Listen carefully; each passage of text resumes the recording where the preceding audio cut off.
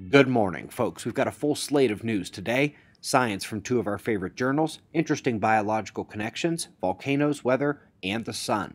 Let's begin at spaceweathernews.com, and we find the last 24 hours on our star were very calm and quiet, at least the Earth-facing half.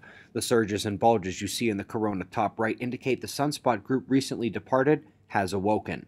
First, let's take a quick look at the solar wind. It shows us all is relatively calm and in normal range for the plasma stream, which is why geomagnetic conditions remain all green.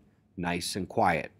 But as we tilt 90 degrees, and focus in on the ionized helium above the departed sunspot, we can see she is now quite angry. Furious, actually.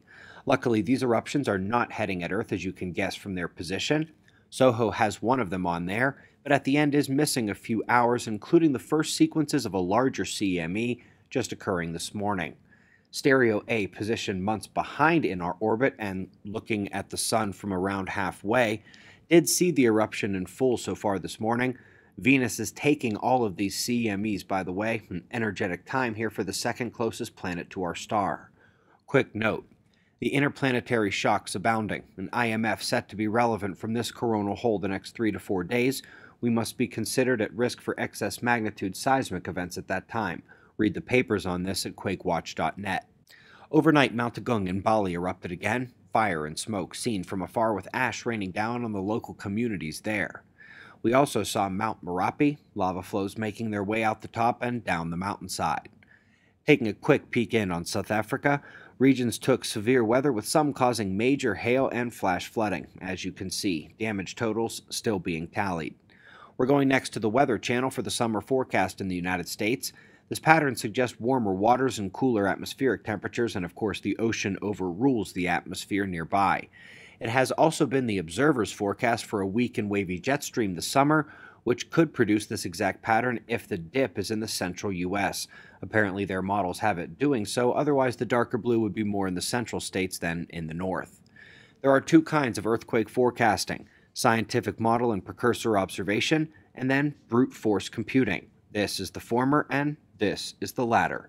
Part of the recent discovery about tiny quakes in California every 3 minutes for the last 10 years, and the compilation of more than 1.8 million events, will be the recognition of tiny processes that could lead to big ones. Not only do these require supercomputers to model and test, but the computing power to observe in real time and produce forecast data requires even more. Caveat, it has just as much validity as what we do, no doubt about it. Up next, we have three double-edged swords.